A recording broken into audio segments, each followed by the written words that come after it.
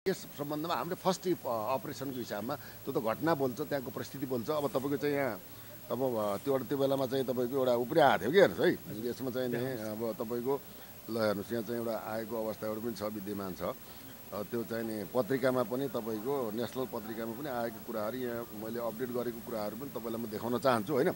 अब यसमा के छ भन्नुहुन्छ भने अब तपाईँको यो यहाँ चाहिँ अब यो पत्रिकामा तपाईँको कता गयो यो चाहिँ मैले खोज्दैछु। अब यसमा चाहिँ के भन्दा नेसनल मिडिया मात्र नभएर कान्तिपुर अन्नपूर्णदेखि लिएर इन्टरनेसनल मिडियाले पनि यसलाई चाहिँ न्युज बनाएको थियो चाहिँ प्रमाण त यसरी प्रमाणित कुरा हुन्छ नि। अहिले आएर चाहिँ नि धर्ममाथि चाहिँ नि अब आघात गरे होइन, अथवा त्यस्ता कुराहरू अनर्गल कुराहरू ल्याउनु भएन नि त तपाईँको होइन। त्यसले गर्दाखेरि चाहिँ नि के भन्दा सत्यलाई सत्य भन्न पऱ्यो, झुटलाई झुट भन्नु पऱ्यो, राम्रोलाई राम्रो भन्नु पऱ्यो, नराम्रोलाई नराम्रो भन्नु पऱ्यो। यो त के भन्दाखेरि सत्यलाई केही समय चाहिँ नि झुकाउन सके पनि तपाईँको के भन्दाखेरि सत्य त जहिले पनि के भन्दाखेरि पराजित होला केही समय, तर पराजय त हुन सक्दैन। परिशान त होला तर पराजय त हुन सक्दैन। त्यसैले चाहिँ के त भन्दाखेरि तपाईँको चाहिँ नि अब यहाँ आएको थियो, अब यहाँ आउँदैछ म हेरेँ।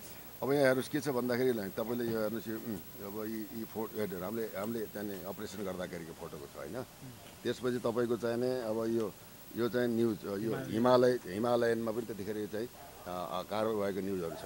र यसमा चाहिँ तपाईँलाई मैले एउटा गरिदिउँ एउटा तपाईँले चाहिँ 2068 होइन 59 सालतिर होला रामबहादुर बमजन लिटिल भगवानको नामले ख्याति प्रख्यात हुँदाहुँदै उहाँलाई सोलोभियाको नारी मरिची होइन नाम मरिची र निजगढकै एकजना महिला र आफ्नै सहोदर बहिनीलाई अपहरण गरेर चारखुसी झाडीमा अपहरण गरेर चारखुसी झाडीमा हलखोरियाको जङ्गलमा राखेको भन्ने जस्ता पत्रिकामा न्युज आए अनुसार इलाका प्रहरी कार्यालय सिमराबाट कृष्णप्रसाद शर्मा केपी शर्माको कमान्डमा म पदम खड्का समेत होइन बन्जन बसेको जङ्गलमा गएर सर्च गर्दा स्लोभियाको मरिचीलाई रुखमा बाँधेको अवस्थामा फेला परी इलाका प्रहरी कार्यालय सिमरामा ल्याएको र निजको पासपोर्टको भिसा 6 महिनाभन्दा बढी रिन्यू फेल भएको कारण केटिएम अध्यागमनको कार्यालयमा कारबाहीको लागि पठाइएको साथै निज रामबहादुर बमजनको जिल्ला प्रशासन कार्यालय 12मा समेत सार्वजनिक मुद्दा दर्ता भएको र जिल्ला वन कार्यालय 12मा समेत मुद्दा दर्ता भएको अवस्था पनि छ। यी चाहिँ प्रमाणहरू पनि छन् होइन। त्यसले गर्दाखेरि के भन्दाखेरि हामीले चाहिँ धर्ममाथि कुनै चाहिँ विखण्डन गर्न खोजेको होइन। धर्म चाहिँ सबै मान्य हुन्छ, धर्म धारयति धर्म भन्छ। तर के भने धर्मको नाममा ठग्ने, पैसा कलेक्सन गर्ने, मान्छेले त्यहाँ दिग्भ्रम पार्ने, जस्तै देशको नेतृत्वले नेपालीहरूलाई जनताहरूलाई दिग्भ्रमित र गलत आश्वासन दिएर आफू मठाधीश भएका छन्, देशलाई लुटिरहेका छन्। यसैमा अब यहाँ राजनीतिबाट पनि व्यापार, अब तपाईँ धर्मबाट पनि व्यापार, यो जताततैबाट जकडिएको चाहिँ सामाजिक यो परिस्थितिलाई कसले सन्तुलनमा ल्याउने भन्ने अहम विषय पनि समाजमा चाहिँ एउटा तड्कारो रूपमा प्रस्तुत भएको अवस्था पनि छ। त्यसैले के भन्दाखेरि यिनको चाहिँ यो राष्ट्रिय मुद्दा मात्रै होइन अन्तर्राष्ट्रिय मुद्दामा पनि जान सक्छ। किन विदेशी चाहिँ चेलीलाई चाहिँ अपहरण गरेर चाहिँ बन्धक बनाएर बाँधिएको अवस्था पनि छ। एउटा फुटेज पनि छ, प्रमाण पनि छ, तत्कालीन मिडियाले दिएको अवस्था पनि छ। त्यसैले यसमा ठगीको प्रकरणमा जान सक्ने कुराहरू हुन्छ, आर्थिक विचलनको कुराहरू जान हुनसक्छ। अब त्यहाँ कतिपय मान्छेहरू हत्या गरेर लापत्ता पारेका कुराहरू पनि आछन्, प्रहरीले अनुसन्धान गर्ला।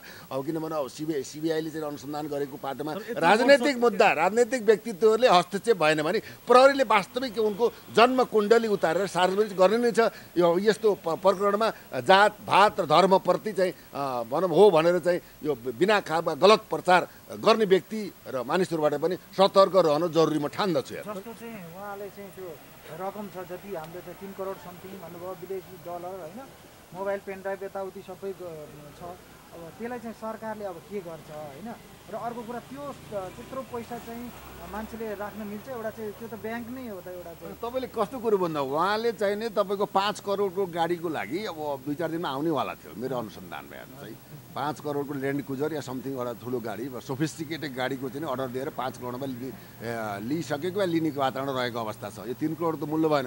यसमा त छुट्टै जहाँ बस्नु हो, उहाँले के गर्नु हो, कसमाथि के गर्नु, यी सबै कुराहरूलाई इन्भेस्टिगेसन गर्दाखेरि नेपालका मातृ व्यक्तित्व नभएर विदेशी कयौँ राष्ट्रका मान्छे पनि ठगिएको अवस्था छ हेर्नुहोस् है। त्यसले गर्दा यसमा अब तपाईँको ल्यापटपमा पनि भने मोबाइलमा पनि तपाईँको चाहिँ त्यहाँ रेकर्डका कुरा हुन्छ, मेसेजका कुरा हुन्छन्। यो त अहिले एउटा के भन्दा टेक्नोलोजीको चाहिँ सञ्चारको युग हो हेर्नुहोस्। प्रविधिको युग हो। त्यसले गर्दाखेरि त्यो ल्यापटपमा सेभ भएका कुराहरू भनौँ यावत कुराहरू वाट्सएपमा कुराहरू भाइबरका कुराहरू होइन तपाईँको त्यो मेसेन्जरका कुराहरू यावत कुराहरूलाई तपाईँको चाहिँ त्यहाँ अनुसन्धान गर्ने बाटोमा जाँदाखेरि त्यो प्रहरीले चाहिँ सूक्ष्म रूपमा राजनैतिक हस्तक्षेप बिना निर्मम तरिकाले अनुसन्धान गर्न दियो भने त प्रहरीले त भनौँ दुधको दुध पानीको पानी गर्दछ। तथापि चाहिँ यो देशको विडम्बना छ, देख्नु भएको छ विगतमा चाहिँ देशको सम्पत्ति यस्ता त अब कति बेचे टोडी खेल पनि बेचे होला नि त अनुसन्धान हुँदैछ। राजाको सम्पत्ति त चाहिँ अब आफ्नै पैतृक सम्पत्ति जस्तो गरेर लिजमा दिएर खाए, अब त्यो भइरहेको तपाईँ देख्नु भएको छ।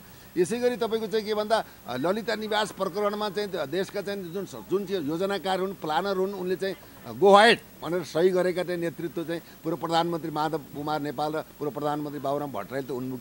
त्यो के छ भन्दाखेरि अब मैले निकाल्ने भन्दा पनि म त्यतिखेर चाहिँ बाराको सिमराको चाहिँ इन्सपेक्टर को पनि पदमा जिम्मेवारी लिएर बसेको अवस्था पनि थियो।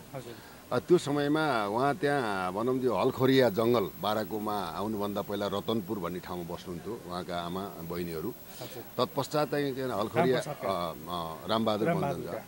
त्यसपछि उहाँ चाहिँ के भन्दाखेरि तपाईँको चाहिँ हलखोरियाको जङ्गल त्यहाँ चाहिँ बारामा पर्छ होइन। सिमराबाट चाहिँ तपाईँको 5 किलोमिटर उत्तर 8 किलोमिटर उत्तर जङ्गलमा तपस्वी चाहिँ रामबहादुर बमजनज्यूले तपस्या गरेर बस्नुभएको छ। विभिन्न भक्तजनहरू चाहिँ आउने जाने प्रार्थना सुन्ने स्तुति गर्ने ज्ञान लिने भक्तहरू बन्ने होइन यावत कुराहरू चाहिँ भएको छ, होहल्ला चलेको अवस्था थियो। त्यसैमा अल अफ सर्टेन के भयो भन्दा अब 2-3टा क्रमशः 2-3टा हेलिकप्टरहरू चार्टर भएर त्यहाँ आइसकेपछि मसँग सम्पर्क आए। यहाँ त चाहिँ लिटिल बुद्धको रूपमा ख्याति प्राप्त गरेका तपस्वीलाई भेट्न जानुपर्ने, यहाँले हामीलाई सहयोग गर्नु पर्यो भनिसकेपछि त्यतिखेर अमेरिकाका प्रोफेसरहरू चाहिँ इङ्ल्यान्ड जर्मनका चाहिँ मान्छेहरू आएका थिए। उहाँहरूलाई मैले मेरो गाडीमा लगेर त्यो आश्रममा लगेर भेटघाट गराइदिएको अवस्था पनि हो। मैले पनि चाहिँ के भन्दा देशमा आज एउटा के भन्दा शान्तिको अग्रदूत होइन विश्वकै अग्रदूत गौतम बुद्धको जन्म भएको अवस्था, गौतम बुद्धका पञ्चशील सिद्धान्तहरू बडापत्रमा उल्लेख भएको अवस्था होइन। यस्तो अवस्थामा लिटिल बुद्ध जस्तो व्यक्तित्व जन्मनु यो देशको लागि त गौरवको कुरा हो भनेर हामीले सम्मान पनि गऱ्यौँ होइन। तर बुझ्दै जाँदाको क्रममा के भइदियो भने अल अफ सर्टेन चाहिँ उहाँले एउटा भनौँ घटनाक्रम चाहिँ दोहोरियो। अब त्यहाँ एउटा ट्रस्ट खोलेर पैसा सङ्कलन गर्ने कुराहरूमा पनि परिवारले पैसा नपाएको होइन। आफ्नो आमाले पनि सायद मलाई आएर उजुरी दिनुभएको छ त्यहाँ। त्यो चाहिँ रामबहादुर बमजनको आमाले उहाँले निवेदन दिनुभएको छ। त्यो निवेदन सायद मैले सिमराको चाहिँ नि 2068 सालको कुरा हो हेर्नुहोस् है, त्यहाँ अपडेट भएको अवस्था पनि विद्यमान होला। त्यसपछि ती मान्छेहरूलाई पनि लैसकेपछि चाहिँ के भन्दाखेरि अब चाहिँ अल अफ सर्टेन खबर के भयो भने पत्रकारहरू त्यहाँ जानुभयो। त्यहाँको चाहिँ वास्तविकता बुझ्न एउटा लिटिल बुद्ध जस्तो व्यक्तिलाई चाहिँ विश्वमाझ प्रचार पनि गर्नुपर्छ भन्ने हिसाबले जानुभँदाखेरि पत्रकारमाथि दुर्व्यवहार भयो। पत्रकारहरूको क्यामेरा पनि भाँचियो, ततममा भयो। त्यहाँ चाहिँ अलिकति झडप पर्यो। झडप परेपछि पत्रकारबाट पनि साथीहरूबाट पनि चाहिँ अभद्र व्यवहारमा चाहिँ त्यतिखेर सार्वजनिक होइन भनौँ अपराध मुद्दा अन्तर्गत चाहिँ एउटा निवेदन लिएको अवस्था पनि विद्यमान थियो। त्यसपछि त्यसको केही दिनपछि एउटा के भन्दाखेरि स्लोभाकिया कि एउटी चाहिँ नि महिला जुन एउटा पत्रकार पनि थिइन्, आफैमा बाँचेका पनि थिइन्, एउटा चाहिँ धर्ममाता पनि थिइन्। उनी पनि यही लिटिल बुद्धको रामबहादुर बमजनकोमा भनौँ एउटा प्रेरणामा परेर उनी चाहिँ त्यहाँ हलखोरियाको जङ्गलमा गएर तपस्या गर्दाको अवस्थामा अब फोटो चाहिँ खिच्यो। ध्यान गरेको अवस्था ध्यान भग्न भयो भन्ने हिसाबमा अब रामबहादुर बमजनले उनलाई रुखमा बाँधेर राखेको 6 महिना भएर थियो। त्यसपछि आफ्नो बहिनीलाई पनि बन्धक बनाएको अवस्था देखियो। आमा घरकालाई यातना दिएका कुराहरू पनि आए। त्यसपछि हामीले के गर्यौँ भन्दाखेरि अब चाहिँ टिमसहित गएर चाहिँ हामीले चाहिँ अब त्यहाँ पक्राउ गर्नको साथै चाहिँ त्यो महिलाको चाहिँ उद्धारको लागि हामी गयौँ र हामीले सशक्त कारवाही गऱ्यौँ। प्रतिरोध पनि भयो।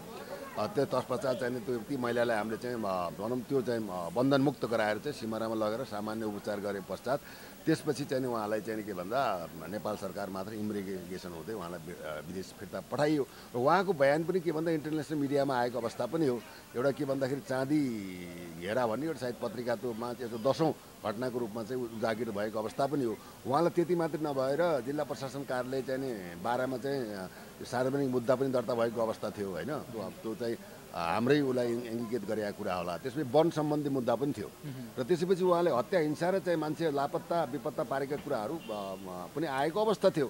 र त्यसपछि चाहिँ के भयो भन्दाखेरि हामीले खोज नीति गर्दाखेरि त्यो भाइमाईलाई चाहिँ मतलब ती महिलालाई विदेशी महिलालाई हामीले चाहिँ यो भनौँ त्यो बन्धनमुक्त गराएर हामीले उनको आफ्नो देशमा फर्काउने काम हामी सफल भयौँ। त्यस पश्चात तिनीहरू भागेर चाहिँ गएका थिए। अर्को दिन के भइदियो भन्दा त्यहाँको सिडिओ साहब र एसपी साहबले यिनले माग गरेर चाहिँ मलाई चाहिँ नागरिकता चाहियो, तपस्वी रामबहादुर बमजन भनेर वंशजको नागरिकता होइन चाहिन्छ भनेर भन्दाखेरि तपाईँले मलाई यही रोडमै ल्याएर दिनुपर्छ भन्ने कुरो भएको 10 दिनको टाइम दिएर छन्। 10 दिनको टाइममा चाहिँ के भइदियो भन्दाखेरि उनले अब ल्याउन सकिन्छन्। त्यो बेला सिडिओ साहब पनि बिदामा, त्यसपछि चाहिँ अब हजुरको चाहिँ एसपी साहब पनि बिदामा, म चाहिँ सिमराको इन्चार्ज थिएँ। मलाई त्यतिखेरका आइजी साहब हुनुहुन्थ्यो रविन्द्र प्रताप शाह होइन, उहाँले चाहिँ लौ त्यसले के हेरेर बसिरहेको छ, त्यो रोड बन्द भयो भन्ने कुराहरू आएर त्यो हजारौँ मान्छेले चाहिँ त्यहाँ हाइवे चाहिँ कब्जा नै गरेको अवस्थामा हामी सम्झायौँ बुझाउँ, मानेनन्। नमानिसकेपछि प्रहरीमाथि नै के भयो भन्दाखेरि ढुङ्गा प्रहार भयो र हामीले चाहिँ लाठीचार्ज गऱ्यौँ र त्यहाँ भनौँ 18-19 जना मुद्दाका पक्षका घाइते भयो भने प्रहरीप्रति पनि 7-8 जना चाहिँ घाइते भएको अवस्था थियो। त्यहाँबाट चाहिँ त्यो एक्सन पछि चाहिँ उनले त्यो ठाउँ नै छोडेर के गरे भन्दाखेरि भागेर सिन्धुली गएर बसे भन्ने कुराहरू आयो। हामीले मुद्दा यस्तो छ भनेर परिपत्र गरेको अवस्था थियो। त्यसरी आफ्नो इलाकाभन्दा बाहिर गएको अवस्थामा अब अन्य काम हुन्छ नि छैन, त्यसमा हामी लाग्यौँ।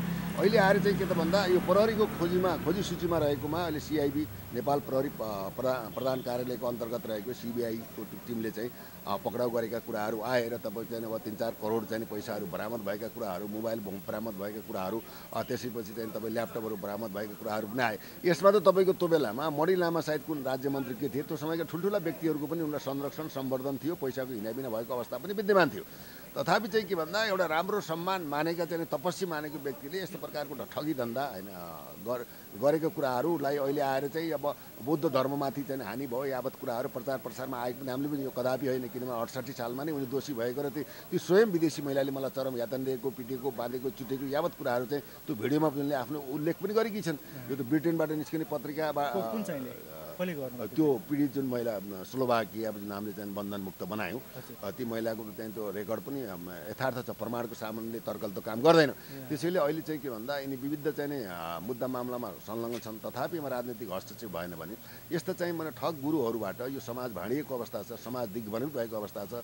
गुरुले राम्रो शिक्षा दिन सकेका छैन, पण्डितहरूले राम्रो बाटो दिन सकेका छैन, सामाजिक रूपान्तरणमा नेतृत्वको चाहिँ के भन्दा भनौँ कुनै प्रकारको चाहिँ विवेक नभएर विवेक शून्यता छ। यो देशमा अब न्याय छ भने चाहिँ अब के भन्दा प्रहरीलाई स्वतन्त्र, निष्पक्ष, निर्भीक बनाएर प्रहरीलाई पनि साधन सम्पन्न गराएर उनको चाहिँ रासन सुविधा, लत्ता भत्ता, कपडा यावत कुराहरूमा भनौँ स्वतन्त्र तरिकाले अनुसन्धान गर्ने पाटोलाई जस्तै इन्डियामा छ नि त सिआइबी इन्डियामा छैन, उसले त त्यहाँको राष्ट्रपतिले बदमासी गर्यो भने त्यो मतलब घिसारेर ल्याउन सक्छ। नेपालमा त यहाँ त नेता भएपछि कुनै पार्टीको मान्छे भए त कानुन लाग्दैन। हेर्नुहोस् नेपालको संविधानमा हेर्नु भएको छ तपाईँले, संविधानमा नेपालको संविधान भनेको छ तल 2072 लेख्न सकेका छैन भने नेपालको संविधानै के भन्दाखेरि तपाईँको चाहिँ गलत रूपमा अगाडि बढेको अवस्था छ। यसमा 100औं संशोधन गर्नुपर्ने आवश्यक। यसलाई कसले बुझ्ने?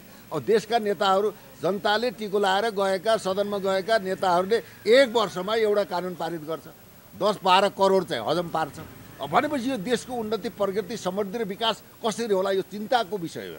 देश विसर्जनको अवस्थामा गएको तपाईँको देशसेवाको नाताले होइन कति वर्ष चाहिँ सजाय हुन्छ मलाई रामलाई चाहिँ होइन। यो त के छ भन्दा अनुसन्धान गर्दाखेरि ठुल्ठुला मान्छेहरू त्यसमा संरक्षक भएका छन्। समिति त्यसलाई त त्यहाँ 12मा भएको त समितिमा मान्छेहरू 31 जना थिए, तिनलाई पनि कारवाही गर्नु पर्यो। अहिले चाहिँ तपाईँको चाहिँ के भन्दाखेरि अब रामेछापमा पनि अब गएर त्यहाँ चाहिँ समिति गठन भएको अवस्था छ। ती समितिहरूले के पैसा लिए, कहाँ जग्गा किने, कता लगानी गरे, कहाँ खाए, यी सब कुराहरू त चाहिँ इन्भेस्टिगेसनको पार्ट हो। हेर्नुहोस् उनको चाहिँ ब्याङ्क खातामा कति छ, चल अचल सम्पत्तिहरू कति छ, जनतालाई कसरी ठगे, उनले देशको लागि के दिए होइन। एउटा तपस्वी भनेर आफूले प्रचार गरे, लिटिल बुद्ध भनेर प्रचार गरे, विश्वले पनि उनलाई मान्यो, हामीले पनि मान्यौँ। लास्टमा के भयो भन्दाखेरि हात लगाए सुन्न भयो। हेर्नुहोस् उहाँकै विरुद्धमा हामी बोल्नुपर्ने अवस्था भयो। उहाँले चाहिँ पक्राउ गर्नु त मैले नै फर्स्ट स्टार्टिङ गरेको हो। हेर्नु मेरो इलाकाबाट चाहिँ अब भागेर गएर म त लाठीचार्ज गरेर चाहिँ गएको अवस्था पनि हो।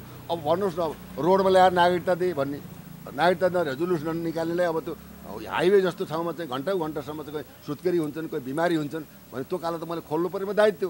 त्यसपछि चाहिँ आई साहबसँग कुरा भयो, रविन्द्र प्रताप शाहसँग, के हेरेर बसेको ठ्याक्ठुक काम गरिहाल भन्नुभयो। मैले पनि अब चाहिँ काम सुरु गरिहालेँ। हेर्नुहोस् त्यहाँको रोड क्लियर गर्यो, त्यो क्लियर गरेर लाठीचार्ज गरेपछि उहाँ पनि भाग्नुभयो, समिति पनि भाग्यो, त्यहाँ क्लियर भयो। अन्त गएर के दुर्गन्ध फैलाउनु त्यो त अब सिबिआईले चाहिँ अब अक्षरशः अनुसन्धान गरेर चाहिँ सार्वजनिक गर्ने नै छ। नेपाल प्रहरी सक्षम छ, अब जनताले सक्षम मानेका छन्। नेपाली नेतृत्वका व्यक्तित्वहरूले प्रहरीलाई चाहिँ के भन्दा आफ्नो चाहिँ गार्ड बनाएर हिँडालिए, के जता चाहे उतै युज गरेका छन्।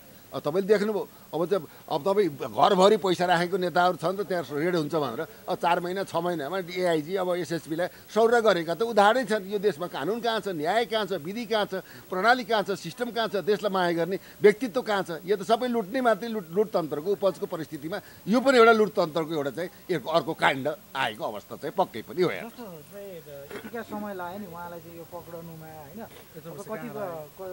कतिपयले के भन्छन् भन्दाखेरि पहिला पैसा दिएको थिए अब सरकार, अहिलेको सरकारले पैसा नपाएर पक्रेको भन्छन् के भन्छ होइन। यसमा पनि अछुतो होला भन्न सकिँदैन, किन भन्दा टेक एन्ड गिफ्टका कुराहरू सबैतिर भन्छन्। अब तपाईँको विभिन्न समितिहरू करोडौँ अरबौँको समितिहरू गठन हुन्छन्, उयो पार्टीका झोले सांसदहरू बस्छन्, त्यहाँबाट चाहिँ फाइल हाउ गर्छन्, टेक एन्ड गिफ्ट गर्छन्, फाइल क्लोज गर्छन्, चाहिँ मधुलोमा हालिदिन्छ। त भएकै कुरा हो नि। कुन यहाँ समिति बसेर हुनसक्छ उनीबाट चाहिँ राज्यलाई केही चाहिँ भनौँ टप नेता भनौँ पावर भएको नेताले पैसा खाएको अवस्था नदिएर पक्राउ हो नभएदेखि उनलाई पक्राउन कोही त्यो तपाईँको कमिला त होइन, मुसो त होइन, बिरालो त होइन, हेर्नुहोस् होइन, साङ्लो त होइन, हेर्नुहोस् होइन, भ्यागुतो त होइन। त्यो पक्राउनु त के भयो? यदि हामीलाई त्यो बेला जिम्मेवार दियो विदिन 24 घन्टा पक्रिन्थ्यो भने त्यो एउटा क्यापेसिटी र उसको चाहिँ के भन्दा एउटा इच्छा शक्ति पनि हुनु पऱ्यो नि, लगाव पनि हुनु पऱ्यो नि। अब पैसै खाएर चाहिँ यस्ता ठगहरूले संरक्षण गर्ने मान्छे पनि यदि अनुसन्धानमा आउँछ भने प्रहरीले घिसारेर ल्याएर कारवाही गर्नुपर्छ।